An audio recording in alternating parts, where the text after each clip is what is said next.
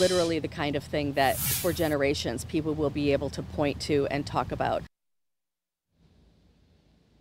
Now, today's event at UConn was by invitation only. Of course, our congressional delegation was all there and welcoming him to the campus as well. Yeah.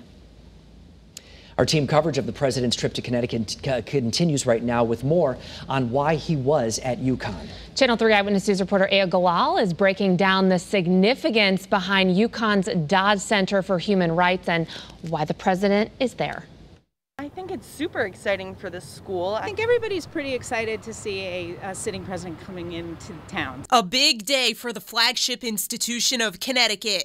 President Biden visiting the UConn Stores campus for a dedication of the Dodd Center for Human Rights. The center is named in honor of former Senator Chris Dodd and his father Thomas Dodd, who was a prosecutor during the Nuremberg trials and helped convict 19 Nazi leaders. Both of the senators have long records of working in the areas of human rights. UConn has the nation's largest undergraduate and graduate human rights academic program.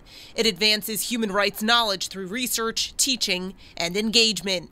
Today's visit marks the first time since 1995 that a sitting U.S. president has been on the UConn campus. The last time was Bill Clinton, actually, to dedicate this particular facility in its first iteration. So we're very excited that this is coming back around to us again. In 2015, President Clinton received an award at the center for his work in human rights and social justice. And while there's much excitement surrounding President Biden's visit to UConn today, others aren't too pleased. It's just interesting to see the president here. I think there were plenty of other speakers we could have gotten that would have caused a lot less disruption, that would have mattered a lot more to the impact of human rights.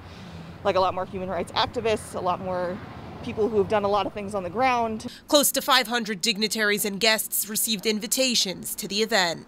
Really underlying all of it is the importance of a society in which everyone is valued and respected and honored. And that is the whole purpose of the center and the purpose of this visit. In stores, Aya Galal, Channel 3 Eyewitness News.